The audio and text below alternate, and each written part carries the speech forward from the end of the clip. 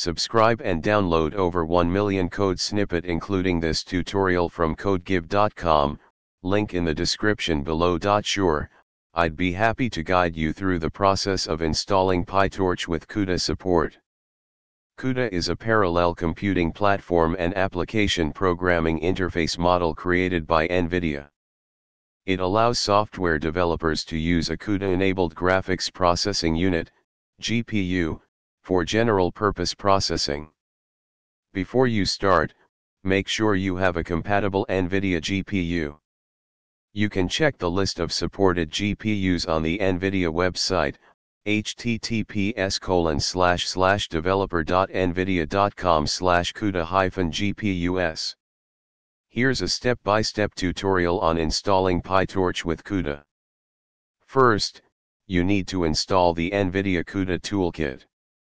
Visit the official Nvidia CUDA toolkit download page, https://developer.nvidia.com/CUDA-downloads, and choose the version that matches your GPU and operating system.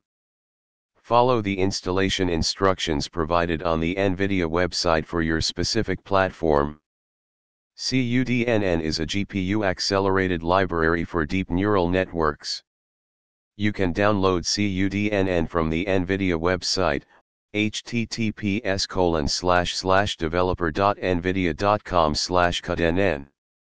Ensure you download the version that is compatible with your CUDA toolkit version.